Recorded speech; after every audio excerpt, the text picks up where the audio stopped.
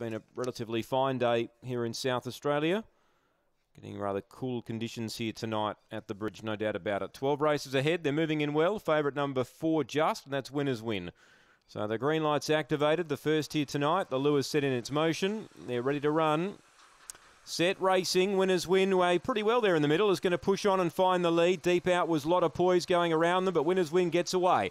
Third is Sentinel McLaren railing up, and 2 lengths to steal the prize. And Locked is last of all, but Winners Win's on top, led by 3 or 4 and extending. Sentinel McLaren railing underneath there, a lot of poise. About 5 lengths to steal the prize, and Locked up to the bend. Still Winners Win. Sentinel McLaren's running on gamely, a length and a half away, but Winners Win's in front, and Winners Win will win. Winners Win from Sentinel McLaren. A lot of poise ran third from Steal the Prize, and Locked was last of the 5.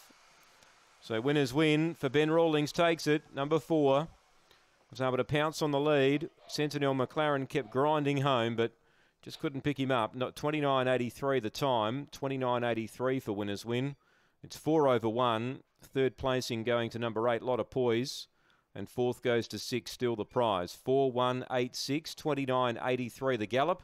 It's a length and a half by 3 1/4 on the first here from Murray-Bridge.